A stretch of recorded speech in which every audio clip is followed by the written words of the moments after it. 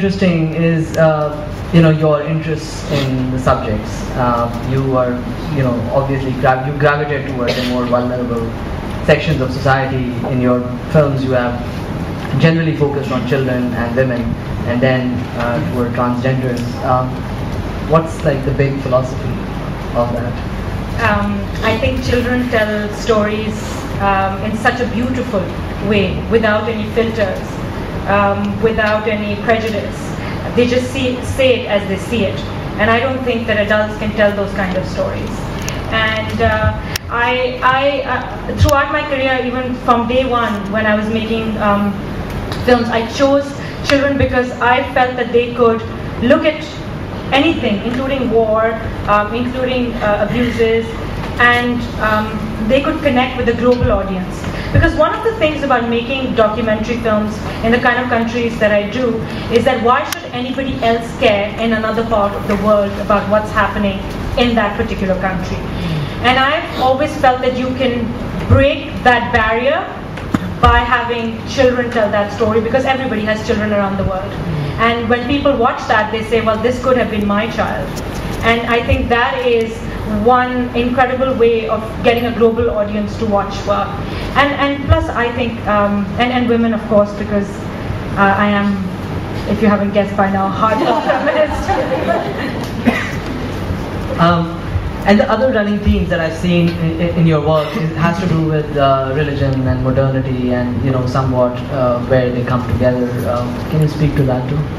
Yeah, because whether it's the Philippines, where I did a film about the Catholic Church, or whether it's Saudi Arabia or Pakistan or some of the other countries, I focus on religion and modernity because I believe that religion is so twisted in so many of these countries and used by people to benefit themselves, that it's good to hold a mirror up so people can see how evil some of these people really are. And I'll give you an example. When I was filming Pakistan's Taliban generation, I was in a madrasa and I was talking to the madrasa head about children getting recruited to become child suicide bombers. And he, for the most part, said, this never happens, it's absolute, even though kids I'd interviewed in his madrasa told me they were getting trained to become suicide bombers. But then this was in Karachi. This is in Karachi, yes.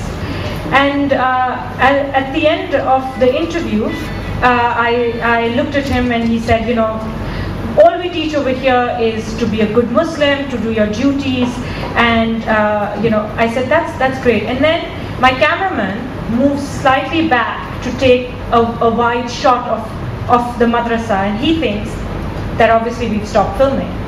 And he looks at me and he says, literally, and I'll never forget this because it just showed the duplicity in a second, was jab tak qurbani ke bakre honge hum ladte rahenge.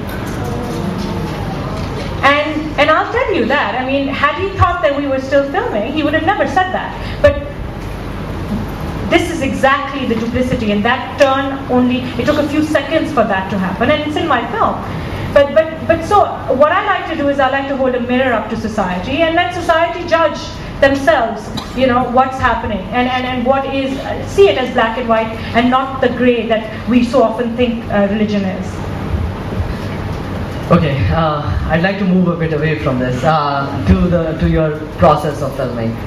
You mentioned in our earlier conversation you don't script a lot while doing your films. How does that work? So usually I come up with an idea, I read something or I meet someone that inspires an idea, and then I come up with a proposal. I do a lot of research and off I go to film. And sometimes we film for weeks and months, and then we come back into the edit room, and then I start formulating the story. So I don't always know what my film is going to turn out like, actually. I only know towards the end, when I'm in the edit room, how it's going to turn out. But do you also go back and shoot some more while you are in? Absolutely, we do. We often, my team often goes back to shoot stuff as we realize that perhaps we'd like to know more about this, or perhaps we'd like to film a different situation, or we need more material. So yeah, so my films are actually, to be honest, made in the edit room. That leads to another question, which is really about the selection of subjects. Again, how do you sort of determine that? Because again, you're going out with this camera and shooting with a very vague idea. Well, my topics are chosen by, I have a barometer of anger. Okay, I'm quite an angry person, and when something really gets me angry, I know that that is going to be an incredible film. Because and I've always done that. I've always carried that with me, and I've always felt that that is something that, you know, I'm very passionate about things that make me angry, because I want people to rectify that. And so when I'm reading the newspaper, I'm like, right, this something needs to be done about this, and I channel my anger through a camera onto the people. What was very interesting to me, and I don't know, it might be an ethical issue involved. A lot of your subjects, including the transgenders, I'm not sure, and the children that you shot, they do not necessarily get to see this film. Actually, everyone gets to see the film. Okay. My subjects all get to see the film, and the transgender film has not been released, so they have not seen the film yet. But they saw parts of the film as the film was being made. But all my films, my subjects get to watch the films. I think it's really important, and more than that, I mean, some people ask me, what happens? So people tell you their stories, you put them out for the world to see what actually happens after that. And few things have happened depending on the film that I've made, that the people in the film have actually benefited enormously, apart from the fact that of education or whatever. But I remember in 2005, I did a film in Karachi about the Shia bombings of mosques, and a young man who stood up to one of the suicide bombers. He tripped a suicide bomber, and because of that, the bomb didn't go off in the exact place it should have gone off to get the maximum amount of damage. But he got injured, and in the process landed up in hospital, and became a star witness against the accomplices of the other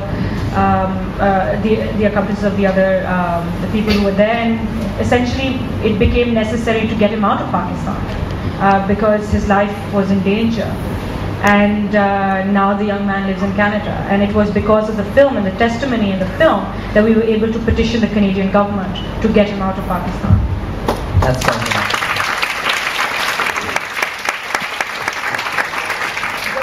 With that, I mean, that naturally brings to my, next question, which is a larger, more general question. Again, where do you see the role of a documentary filmmaker? You talked about stories earlier on, but say, fiction writers also tell stories. Again, it might also be connected to this larger idea. Where do you even draw that line between a documentary film, this is the truth, or this is, that kind of, the line between, I come from a writing background, so for us, we are constantly trying to blur these boundaries between non-fiction, fiction, there is this literary fiction now.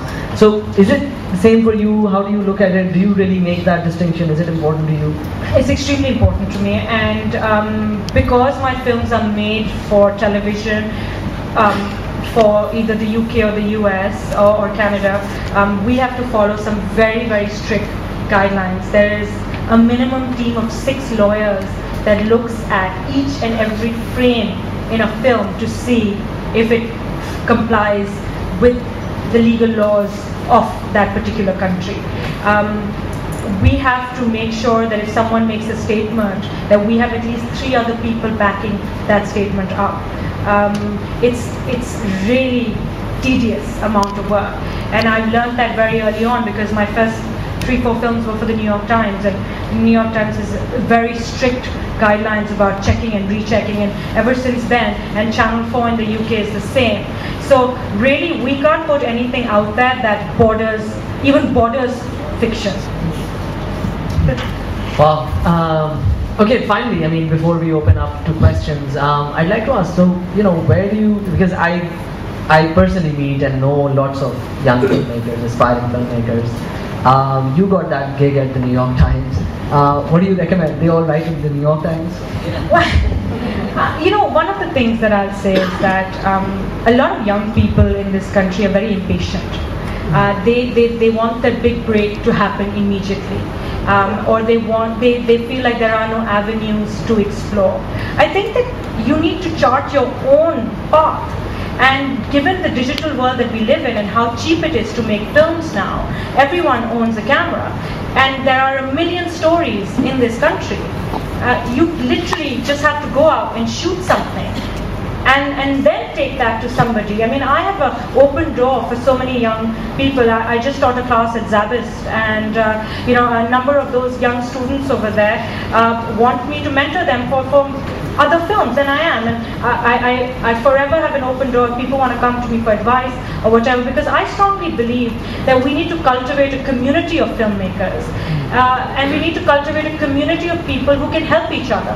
I would love for there to be wonderful editors in this country or cinematographers, so that I don't bring people from abroad. I don't want to bring an American or a Brit to Pakistan. I would like the Pakistanis to tell their own stories. Or, you know, so I strongly believe in that cultivation, and I know that when I moved back to Pakistan, a lot of people said, well, people guard what they know very closely in this country. They feel like if they've taught other people that skill, somehow or the other that person is going to rob them of their job. And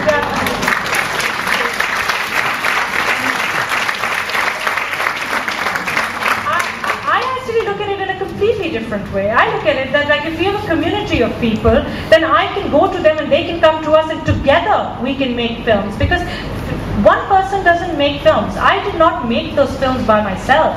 I have a team of people, very talented team of people that works with me.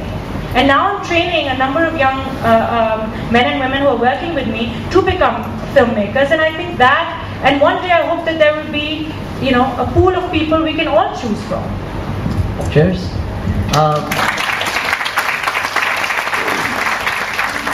With that, can we open the thing to the, and please make sure you are asking questions. That is something I have to repeat over and over again. Ask questions, make them as short as possible, and Sharmeen will be happy to reply. Can we start with this lady over here?